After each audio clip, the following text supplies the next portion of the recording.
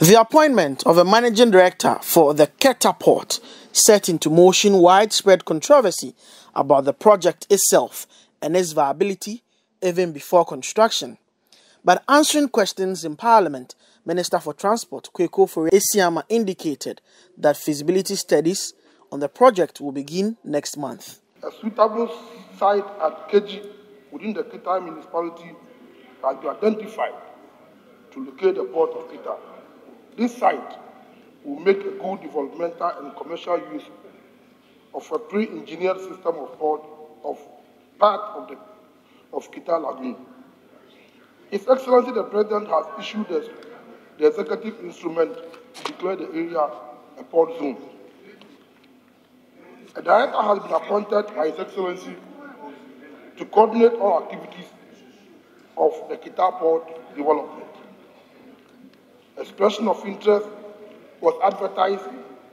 Out of the 19 companies that put in the bid, 17 have been shortlisted to do the technical and financial proposal for the port.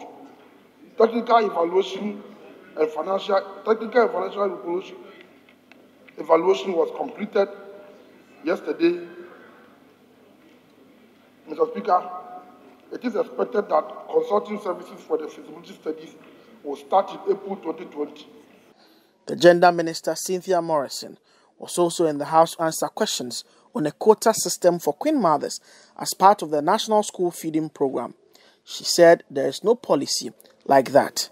Specific allocations were not made to Queen Mothers. Below is the list of schools in Bole district that benefited from the expansion of school feeding. But the MP for Bole Bamboa, Yusuf Sulemana, believes the minister was not candid with the House. I'm not satisfied, and I believe that even those who were there, if they were in my shoes, I'm not sure they would have been satisfied, because clearly she digressed. She moved off from the question I asked. My question was that how many or which Queen Mothers in the Bole district benefited from the 30% protocol allocation to caterers, okay? And this question came up because the Minister of Gender in 2017 was on the floor of Parliament to answer questions that I had put to her.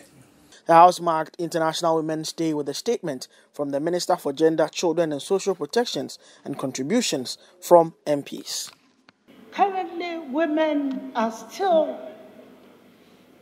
the least employed people in our country. And I believe that it all stems out of our training. We know that culturally, people didn't want to even accept the education of women or the development of women.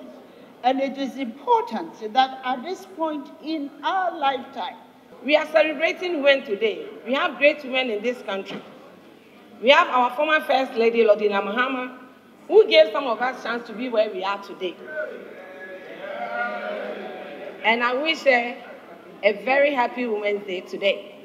And Mr. Speaker, I want to wish my honorable leader, Honorable Adwa Safotu, International Women's Day, because she is the first female who has become the deputy majority leader.